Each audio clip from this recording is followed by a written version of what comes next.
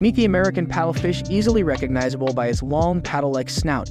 This unique feature, covered in electroreceptors, helps them navigate and locate prey in the murky waters they call home. Found in the freshwater rivers and lakes of North America, the paddlefish thrives in slow-moving currents.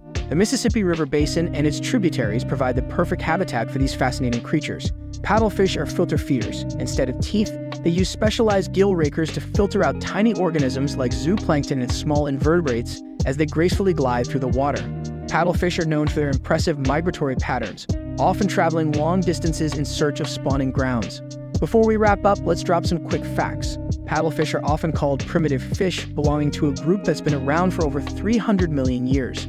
Plus, they rank among the largest freshwater fish in North America, with some individuals reaching up to 7 feet in length. And there you have it, folks. If you found this fascinating, give us a thumbs up and don't forget to subscribe. Until our next adventure, keep exploring and cherishing the beauty of our Earth.